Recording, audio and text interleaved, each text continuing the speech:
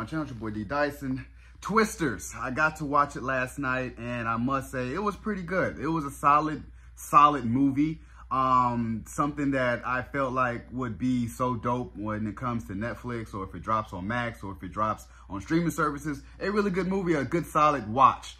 The only gripe I had about the movie was I felt like it was a little bit too long. Like it was like 30 minutes too long. If it could have been like slimmed down to like an hour and 40 minutes, hour and 30 minutes, it would have been really good, you know, because I don't believe the original Twister wasn't that long. Now, it's not a remake of Twister from 1996 or 1997. It is not a remake. It is a standalone movie of Twisters. It has the same concept as Twister, as you following these two separate tornado chaser crew, and we first introduced with Kate and her crew as she was a tornado chaser. She was trying to get a scientific experiment off the ground where they were using the inside of a diaper, it was like poly something that's the inside of a diaper to catch like moisture, to shoot that up into a twister so it can evaporate and it'll go away. And that was, you know, a position where they're trying to save lives. But unfortunately, a twister kind of really killed their crew. So it made her stop chasing tornadoes, and she went to New York and became a business person. And one of her old teammates was like, hey, look, you know, I've been in the military and I'm with this company that's doing cutting edge technology when it comes to chasing tornadoes. I just need somebody like you to help me chase tornadoes because you were one of the best at it. So she kind of buys it in, and lo and behold, we get introduced to Glenn Powell's character, and as Tyler and his ragtag bunch of tornado chasers. He's like a famous YouTuber that does it, and it's the fact that he's that ragtag. I feel like it would have been Bill Paxton's group of that ragtag bunch that just chases tornadoes, and he loves it for a living.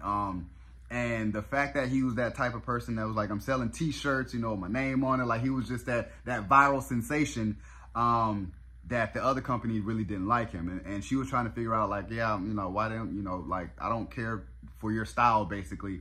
But you've seen that they had so much similarities of how when they were explaining a tornado and explaining a twister, they both had the same scientific knowledge of it. And it's like, it's part scientific and it's part like mystery that people don't know, like almost religious. So it was like, that was the nature of why they love chasing tornadoes. And they both had the same ideology of trying to evaporate the tornado. And I love the fact that when he was riding directly into it, he was like, strap up, and they were shooting fireworks up in the tornado, and the tornado evaporated.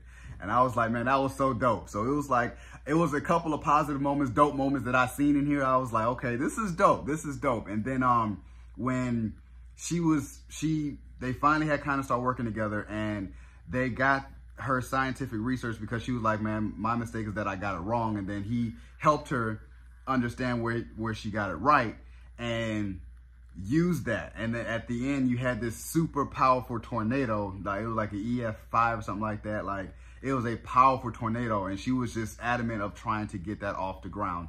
And eventually she did, and that was like something was life-saving. And it was, you know, those heartfelt moments of the ragtag bunch that was helping people. That's the reason why we sell t-shirts, is to help people who lost everything, versus the company that, you know, her old teammate was working for was, now I don't care about the people, I'm caring more about the science of what we're trying to do here.